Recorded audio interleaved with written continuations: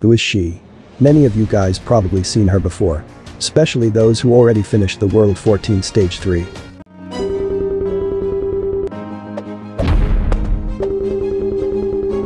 She is the new character that will be added to China's server this 28th of April for their anniversary. She is Rei, the Beast Swordsman. Let's go straight to her profile. She is the most reliable leader of the Beast organization called Minions. She can weave clothes from her hair. Not only that, but she once wanted to be a fashion designer. Her height is 163 centimeters. She is 26 years old. Her weight is 60 kilograms, including her sheep horn and wool weight. She belongs to a beast race. Her element is fire, and she is a warrior. Her compatible equipment is a one-handed sword, and her exclusive weapon is called Seamless.